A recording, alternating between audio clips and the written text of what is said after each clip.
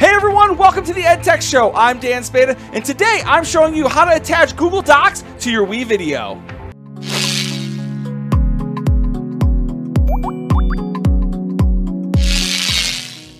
WeVideo has recently added a new update that allows you to link your Google Docs, slides, sheets, and more into your WeVideo. So today I'm going to show you how to do that and why that might be helpful as a teacher. So there's two different ways that you can access the linked resources. The first way is to go into your projects, and then on the left side you'll see it says linked resources.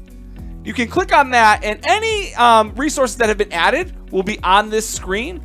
You can also link a resource, and the second way is when you're in editing a video, at the top you'll see where it says linked resources. You can click on there and it takes you to a similar page, and if you click on link a resource, it will take you into your Google Drive, and I'm going to show you how to link two different types of resources. I'm going to show you that you can select a Google Slides and a Google Doc.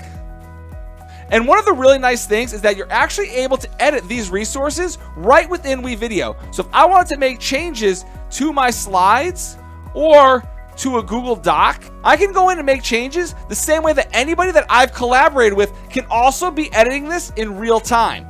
So one of the ways that I use this is that I will upload all the resources, so any kind of like rubrics, links, any files the students might need before they even begin editing. That way, once they get in, they know exactly where to go for help and more information. But even if your students aren't working in a group and they're working independently, this is a great tool for them to stay organized because they can upload all the resources they'll need and never even have to leave WeVideo. As you guys know, I'm a huge WeVideo fan. I am all for adding any kinds of resources that allow students to demonstrate their knowledge in a creative way. And this is just another step forward that WeVideo has taken to really incorporate themselves in the classroom. If you're using WeVideo in your classroom, please let me know how in the comments section below or tweet at me at Dan Spada. And if you found this video to be helpful, please share it with any friends, colleagues, or anyone who might benefit from being able to add resources to their WeVideo. For more information, videos, please visit danielspada.com. Thank you so much for watching. We'll see you next time.